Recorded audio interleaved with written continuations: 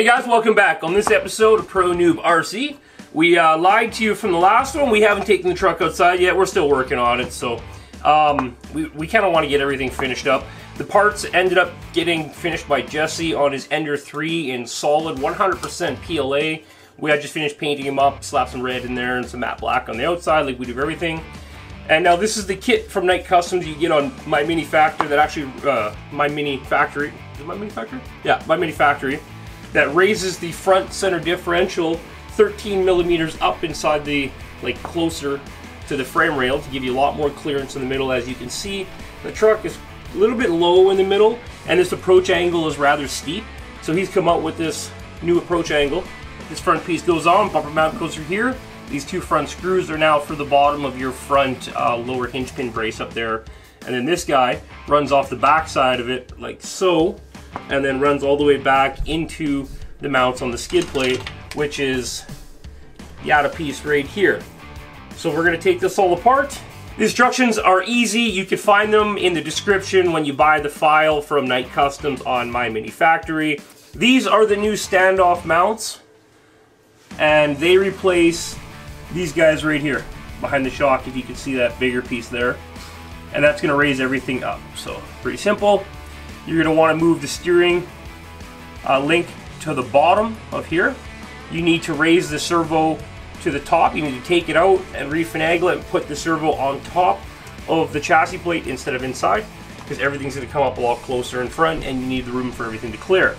As you can see, the steering link and the servo in there will not clear right now if we did not make the modification to raise the servo up. So it's a little bit of knick-knackery and bump it around, but we're gonna get at it. So simple enough. It's best to start. Oh, sorry, forgot to mention these really nice inner front fenders with the Knight Customs logo, a little bit of honeycomb design to go in there that kind of matches the headlights and the grille. So it's a very nice piece. And those guys wrap in right around here, all nice and pretty. So we got a bit of tearing apart to do, and we'll get those in.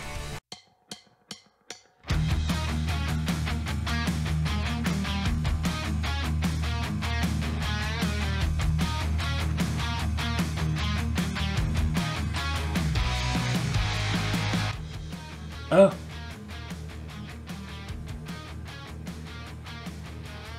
So.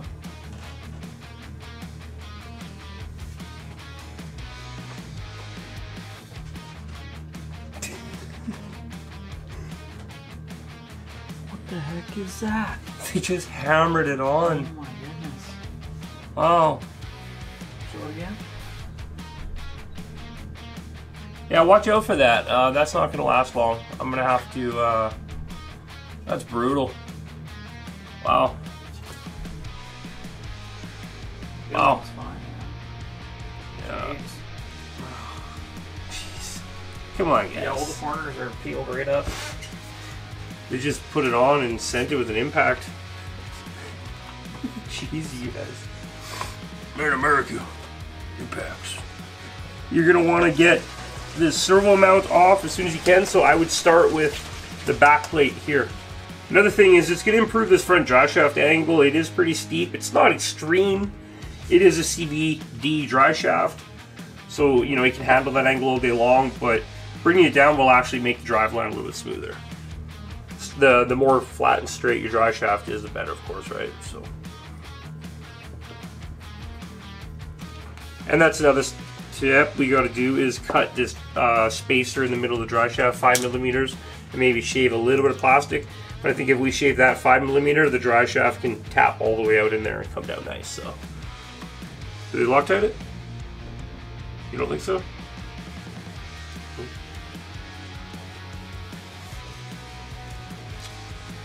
I hate it when you're right. No Loctite. Make sure you guys Loctite these all. Go through them, do them all on the truck. That should be done.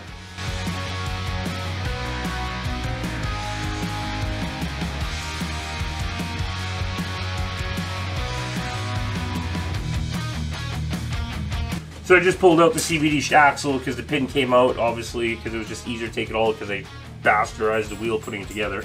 But Bearing on the outside, bearing on the inside, just pay attention. Those don't fall out. And just make sure that they're there when you put it back together, else you're gonna run into problems real quick.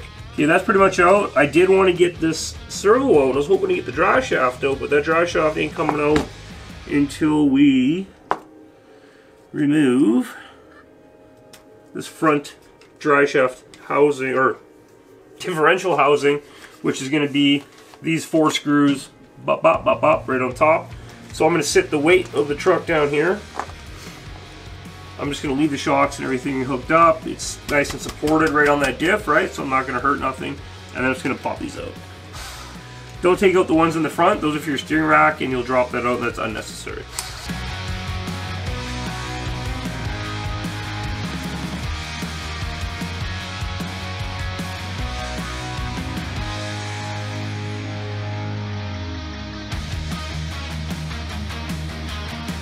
This guy needs 5 mils. So this guy needs 5 millimeters taken off of it. I think, Jesse, you want to go throw that in the lathe and just pull it down 5 mil? Sure. Okay, so Jesse's gonna go spin that down on the lathe. And I'll flip the servo to the top.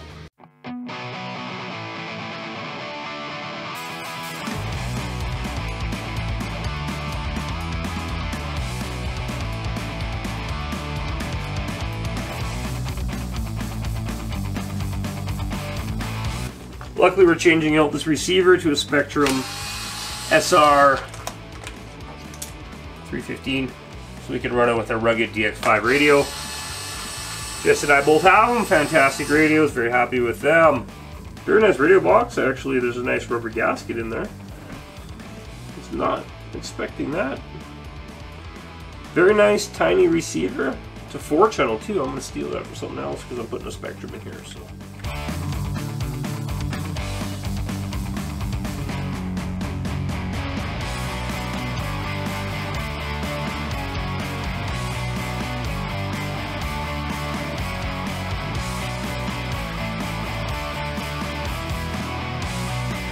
Remember, don't over tighten your servos. It puts undue stress and binding on them. And premature failure. I'll run them down with this, back them up a little bit, then I'll come in and snug these guys up just where I want them with a hand screwdriver. This part was nice and thread locked, so where the dry shafts weren't, so we gotta make sure we go back and we do all the dry shafts.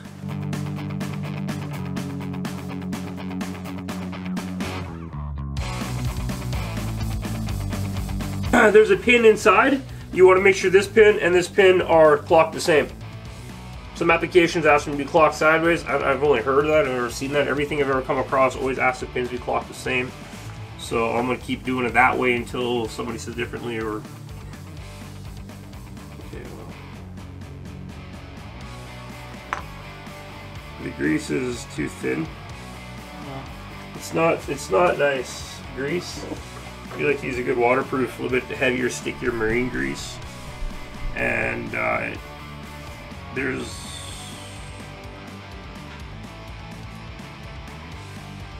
like a high point pinion angle like this requires a lot of. Is it a high point? It's not a high point, but it's just a bevel cut and it's small. It needs a lot of grease being that small. You want to add as much life as you can in there. So I'm just going to load and just keep working this so I make sure it's where I want it. But it was nice to see that it was greased. We have opened up a lot of unnamed brand vehicles that had no grease.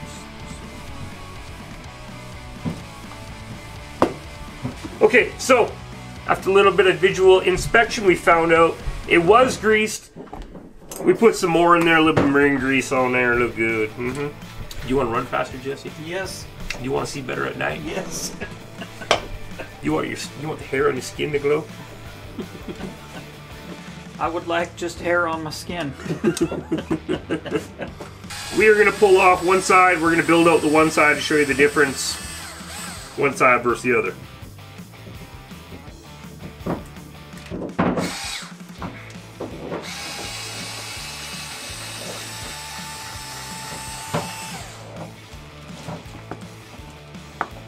So these are the parts Jesse printed. You can obviously see right there.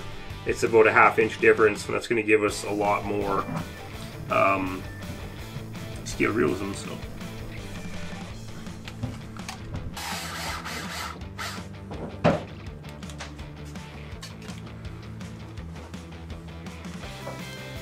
Parts like this, if you're buying the files, you want to set them up. I know he has recommended settings like 3 walls or something like that, or other people do. I might be mixing it up. We just go 100% infill. It takes longer to print the part, but you know it's going to hold up. So.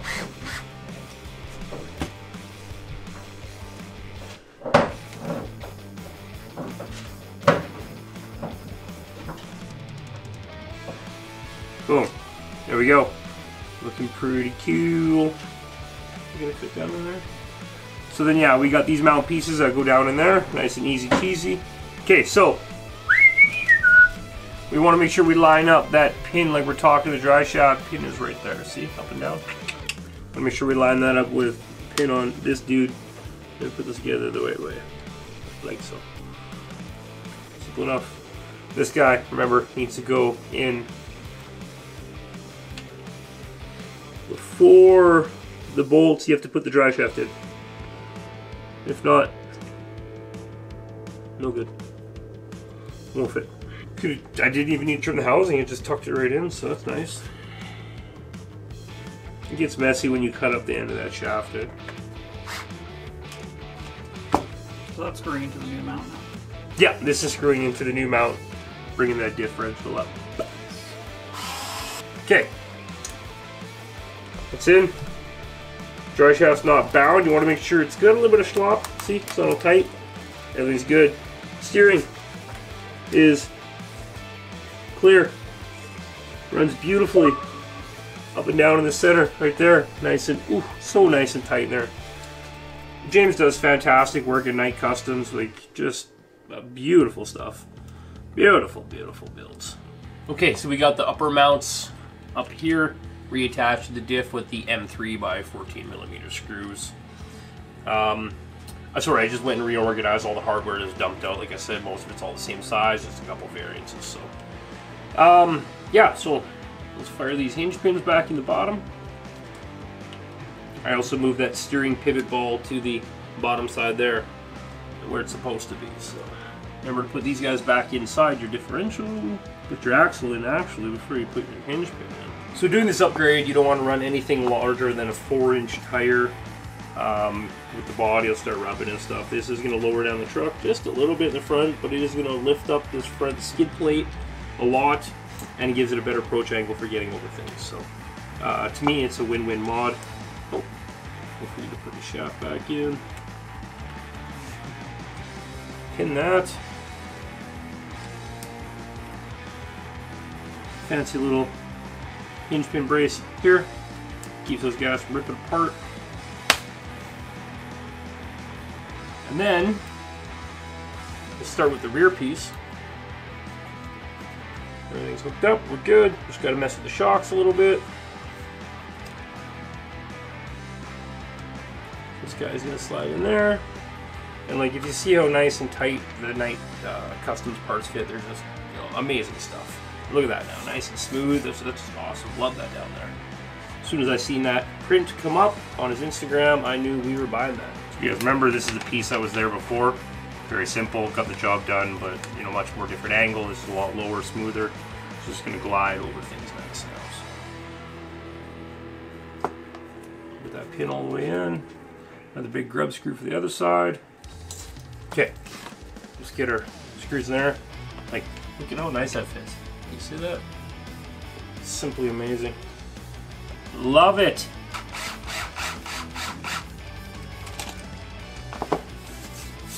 Beautiful. Absolutely. Absolutely beautiful. Now this front guy here, got a nice painted up TRD. He gets a little bit of longer screws. He's going to slide in right here.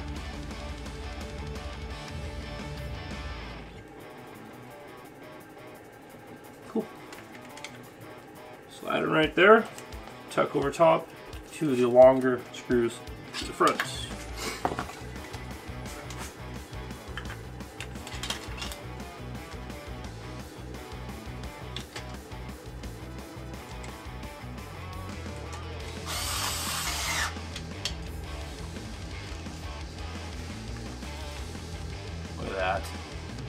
That is awesome. Now, remember, there's a rear piece that's going to tuck into here, and we're going to push these links back. I just need to kind of go through, test fit this. It seems like it just goes right on, it bolts right through, it goes on super nice. I got to get shorter links and such. We're going to come back to that a little bit later, so I just want to get the front end done right now for you guys. So look at that though, just beautiful piece. The bumper slides through the holes, she bolts in the front, she got a little skid lip to go to the back, everything's nice and smooth. Printed 100% solid PLA. Very happy.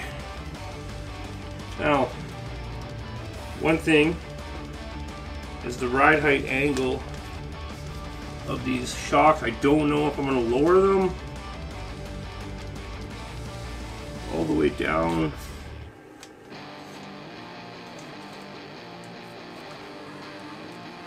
It's not binding, so I don't know.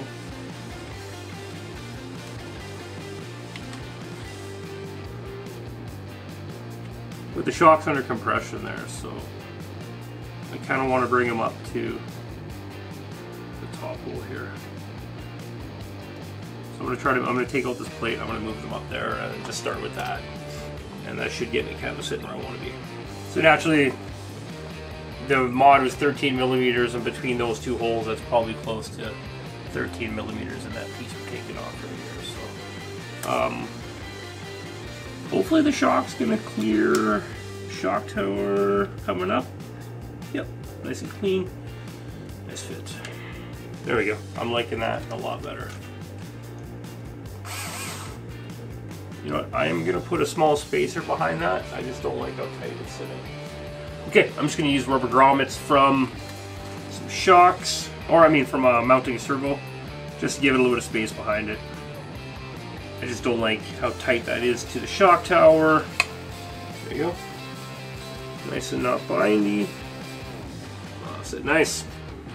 Okay, I'll rinse and repeat on this side, and pretty much going to throw the bumper on it, the wheels on it, and we'll come back and take a look at it. Okay, I also quickly slapped in the front to inner fender wells from also Knight Customs on Vanity Maker. Of course, comes with the whole package you buy. The wide battery tray does drop right in there and fit in there nicely.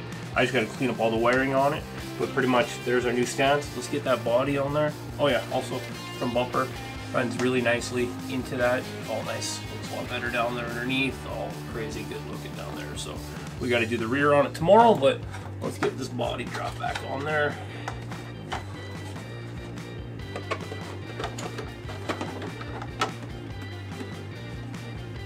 There we go. Nice stance on that truck now. That's beauty. Let's get that body tucked in everywhere. Yeah, sitting nice. Truck just sits 100 times better. Before it was sitting a little high in the front, low in the rear because of the extra weight. Now she's bounced out pretty good. It's really nice and level.